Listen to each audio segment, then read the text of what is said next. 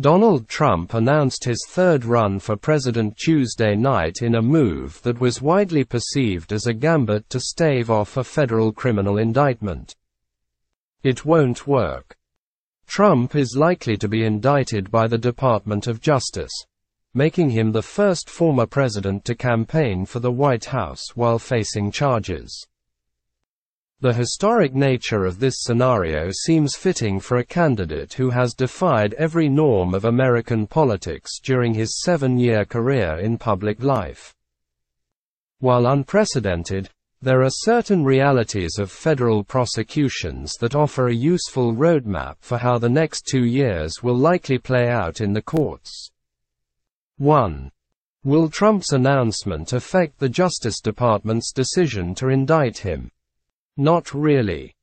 Donald Trump was the immediate past president and one of the most well-known and controversial politicians in the United States. He has been widely regarded as the de facto leader of the Republican Party and a likely nominee.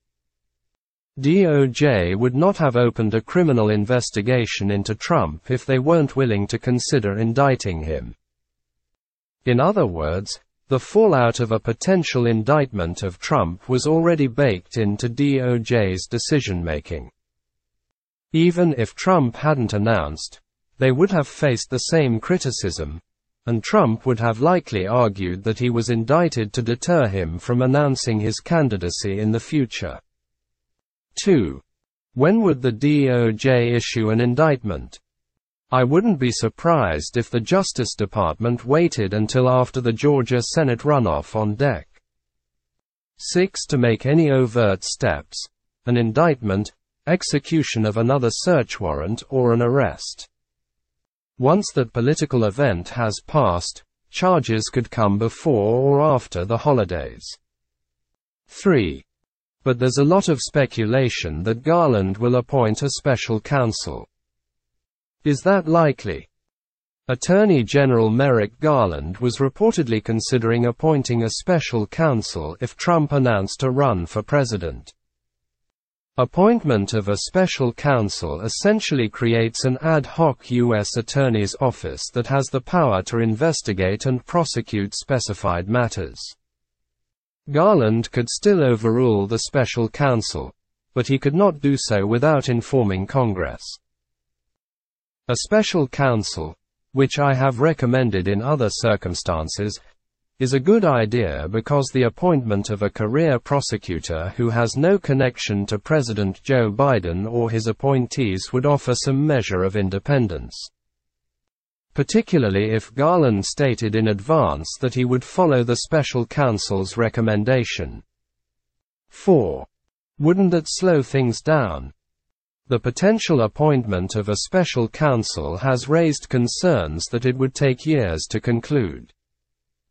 This fear could be due to the lengthy investigation conducted by former special counsel Robert Mueller, which lasted nearly 2 years. But this case would be different because the DOJ is already investigating Trump and the same FBI agents could work with the special counsel's office. Some of the career prosecutors at DOJ could be hired and work for the new special counsel. The appointment of a special counsel would slow things down by weeks, not months, if at all. The prosecution of Trump would be more like Mueller's prosecution of one-time Trump campaign chairman Paul Manafort, who was indicted within about 5 months of Mueller's appointment, because much of the investigative work had already been done. 5. What will Trump likely be indicted for? Ever since Trump refused to return all the classified material he held at Mar-a-Lago, even after the Justice Department served him with a grand jury subpoena and demanded its return, charges relating to his willful retention of classified material have been likely. Obstruction of justice is also a possibility, depending on the evidence developed by prosecutors. As I've written before, Trump's determination to keep highly classified documents at his residence in South Florida, even after the federal government told him they were classified and demanded their return, is much more like the straightforward crimes I prosecuted as a junior federal prosecutor, bank robbery and narcotics trafficking, than the complex white-collar crimes I later spent years investigating and prosecuting. White-collar crimes like fraud or obstruction usually turn on the defendant's intent. There is usually no question that the defendant filed his tax returns. But did he do so with the intent to defraud the IRS? But not all crimes are that complicated. In a narcotics case, if you possess heroin or cocaine, you're guilty. You can argue that you didn't really know it was narcotics. Maybe you thought it was powdered sugar. But that is rarely a viable defense. By keeping top-secret documents even after he received a grand jury subpoena and a personal visit from the DOJ demanding their return, Trump served up a very easy case to the DOJ. 6. What about charges stemming from the Jan. 6 attack? While it's possible that the DOJ could eventually develop sufficient evidence to charge Trump with incitement or making a false statement to the federal government or a scheme to defraud the United States in connection with the fake elector scheme, those crimes turn on Trump's intent or state of mind and are thus more difficult to prove.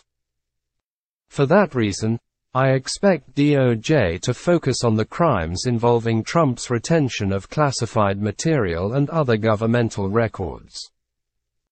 It's possible that DOJ will add obstruction charges related to those documents because they are factually intertwined with the other charges and highlight evidence that suggests that Trump had a consciousness of guilt that could convince jurors to convict on the other counts. 7. Are others in Trump's orbit likely to face criminal charges? Possibly. Some of his associates may have helped him hide documents or obstruct justice, which could lead DOJ to include them in the indictment. There are also separate investigations of other Trump associates such as Jeffrey Clark. Clark could be indicted regardless of what the DOJ does with Trump. 8. If Trump is indicted, would the trial happen before the November 2024 election? After an indictment, the process would slow down. Typically, defense counsel get months to review evidence, and in a case involving so many classified documents, that could be a slow process. The defense will file motions, which the judge could take months to consider.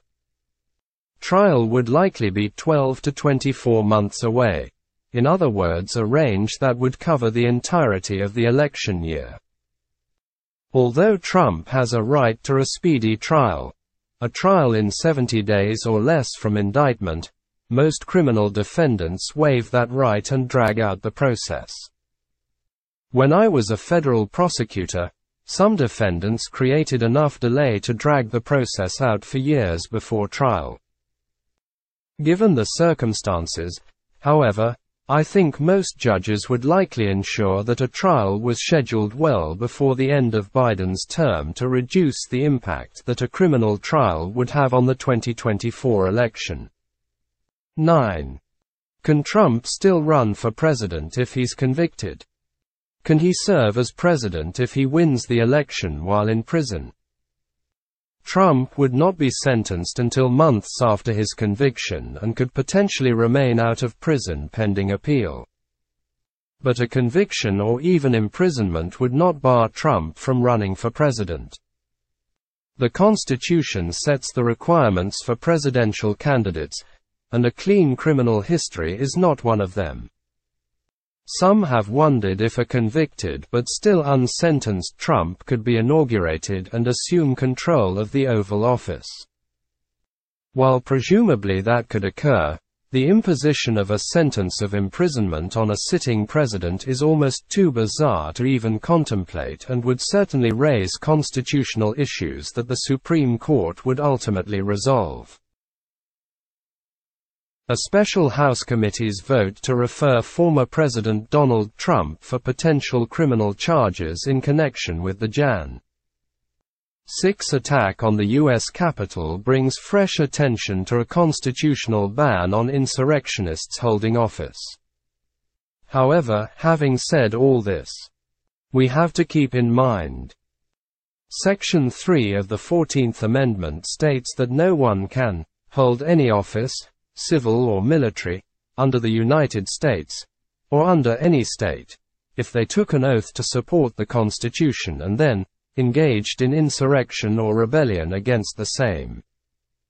Ratified in 1868, the language was drafted to address former Confederate officeholders.